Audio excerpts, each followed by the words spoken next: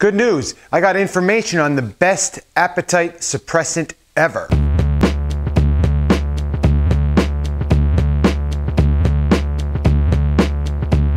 Hey there, NJRoot22.com here with another low-carb keto carnivore chat, and today it's called an appetite suppressant.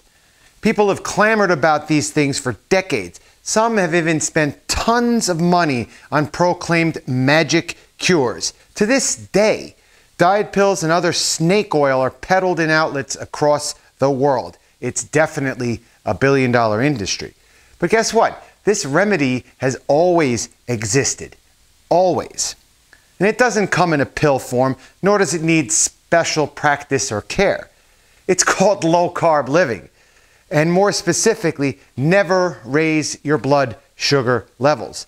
Don't raise your blood sugar levels, and you will not have appetite issues. Ever. Why is that so hard for most people to comprehend? And even more importantly, why, after so many people have succeeded, like myself, once they've crossed the hump, and, why doesn't this news spread everywhere? Like, everybody's always hungry. I need something to control my appetite.